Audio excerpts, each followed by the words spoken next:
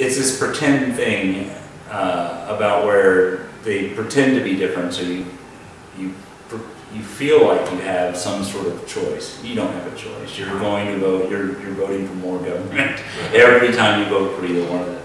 And when people go, well, it's just the lesser of two evils, is a Republican. It's like, well, probably not so much. I mean, not unless they have a true change of heart. I always found it fascinating why the Republican Party insists on keeping some of these draconian style, especially in Texas. I mean, on their platform, it's just like, I mean, oral sex is something they want to outlaw on their platform. I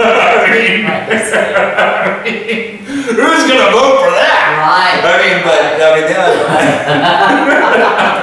But I mean, they have a list of stuff on there that just makes me just go, what? How do you even enforce that? And how do you, and who are they? Yeah. And so, but it gets in their platform. And so that was one of the things I remember in 2007 is when I got, really involved with the Libertarian Party. Originally, I was like, yeah, I'm a Libertarian, but I wasn't doing anything. And then I was really getting involved with what Ron Paul was doing. But I read the Republican platform, and you read the Libertarian platform, and it's like, no, this is what I am. I'm a Libertarian. I do not care what people do with their lives. I think as long as they accept the personal responsibility for what they do with their lives, I don't care. They can sniff glue, they can put gasoline hats on their head and breathe in, they can do whatever they want, as long as it's not my responsibility to take care of them after the fact. And they can total responsibility. Tell me your That's kind of. I mean, your what you call it, platform. Oh, well, it depends on the issue, but I mean, but it does really the philosophy. Oh no, I'm going into the philosophy of liberty, but the point is that you should be responsible for you.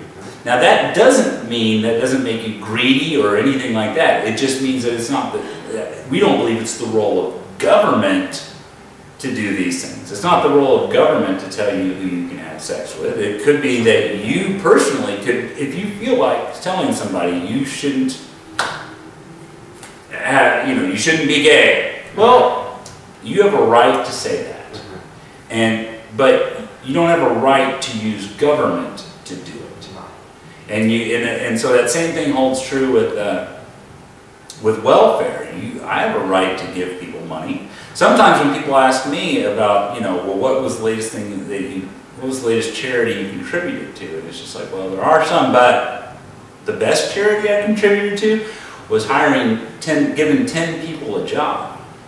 There are 10 people that have a job that work for me right now, and that's the best charity I can contribute to. And if you really wanted to help society, you would just continue to create jobs.